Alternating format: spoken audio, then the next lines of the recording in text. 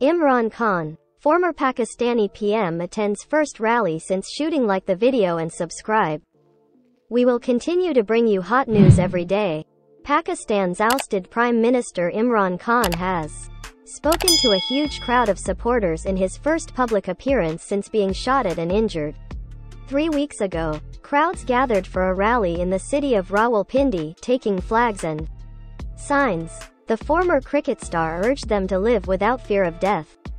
One person was killed, and several others injured during the attack earlier this month, which unfolded as Mr. Khan led a similar event. The former PM was injured in his right leg and underwent surgery. He has accused members of the current government of plotting the attack in Wazirabad.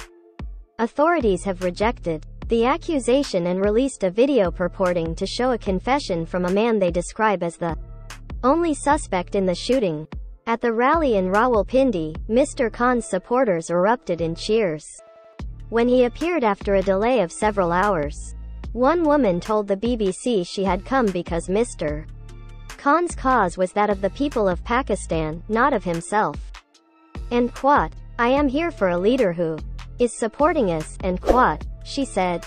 End quote. There is one man only who has been raising his voice against all the establishment, end quote, a man in the crowd said. End quote. He is here to look forward, he has given us a vision, end quote. The atmosphere was jovial despite heightened security, with crowds chanting slogans in support of the former Prime Minister and popular Pakistani songs blaring out from loudspeakers. The cricket hero bowled out as Pakistan's PM. Mr. Khan alleged that and quote, 3 criminals and quote, were waiting to make another attempt on his life. But, he told supporters, end quote, fear makes an entire nation into slaves, end quote. During his speech, he also admitted failures in tackling corruption during his premiership, saying he, end quote, failed in bringing the powerful under the law, end quote. The event was described as the climax of Mr. Khan's, end quote, long march, end quote, a series of rallies during which he has been demanding early elections. Beforehand, authorities put up roadblocks and urged him to call off the rally, citing the risk of violence.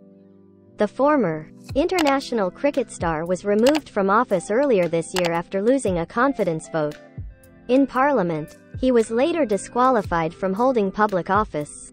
He has been accused of failing to accurately declare details of presents he received and sold off while in office, including Rolex watches, a ring and cuff links. Mr. Khan denies any wrongdoing and describes the case against him as politically motivated. Following his ejection from office, he has become a vocal critic of Pakistan's government and its powerful military leadership. Mr. Khan remains very popular in the country and attracts large turnouts at his rallies. The government has repeatedly said it will hold a national poll next year, as planned. Pakistan has a long history of deadly political violence. In the most high-profile case, former Prime Minister Benazir Bhutto was assassinated at a public rally in 2007. We hope the video was useful to you. Like the video and subscribe. We will continue to bring you hot news every day.